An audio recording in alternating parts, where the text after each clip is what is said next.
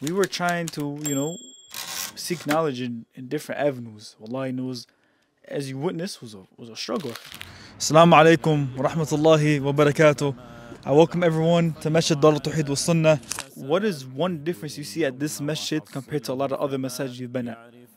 So here the masjid only practicing the Quran and Sunnah, no bidah, no shirk, nothing. Allah blessed me with this masjid and being in the neighborhood of this masjid. It has been a big blessing. But to be honest, I was not expecting the extent, subhanallah, of the duroos, of the activities that has been in the masjid. Honestly, coming to this masjid is gonna really change your perspective on a lot of things and, guide you towards, like I said, a straight path that we all try to get on, This masjid means to me, it's like a guide. I would say a guiding light. Two main things. One is the ilm, and also the brotherhood, Understanding the religion based off, alhamdulillah, the understanding of the righteous predecessors.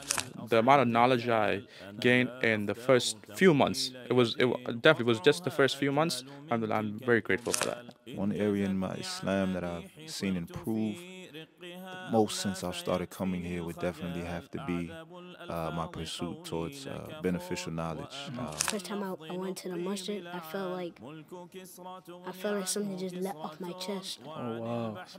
Something just let off my chest, and then after that, I learned like I was seeing like how they prayed, like they were serious. And this helped me, be closer to Allah, and also helped me to realize the understanding behind what are the Deen and what are the knowledge that has been transferred.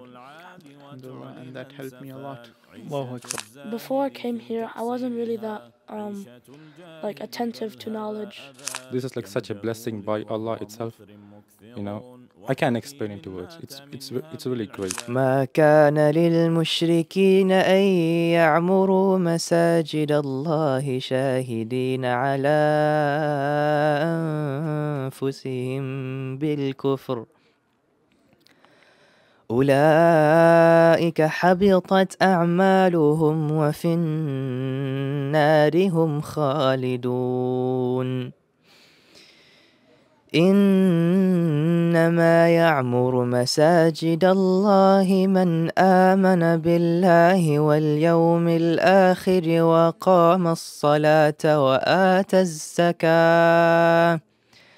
وآتى الزكاة ولم يخش إلا الله فعسى أولئك أن يكونوا من المهتدين